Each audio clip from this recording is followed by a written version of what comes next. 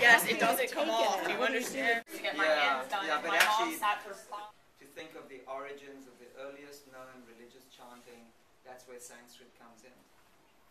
One of the beauties about Sanskrit as a language is they have this wonderful concept about vibration and sound.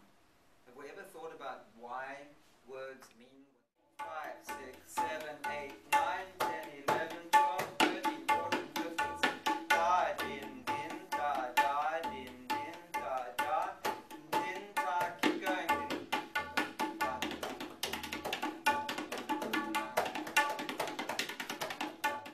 have somebody sitting behind me playing the tambora because I feel the drone strings of the sitar are enough, but it's not uncommon in performances that a musician would have a student or something sitting behind them playing the tambora.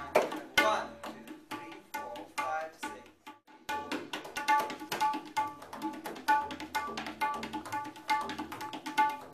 1, 2, 3, 4, 5, 6, 7, 8. Notice how young easily as well. The neck is hollow. You may notice also there's 2 layers of strings, 2 bridges. One is sympathetic strings that we actually don't play.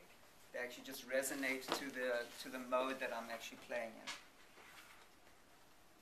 Okay, so doctors in the area are becoming Indian, so it's great for me because like in Lancaster. To get my hands done. Yeah, but my actually, mom sat for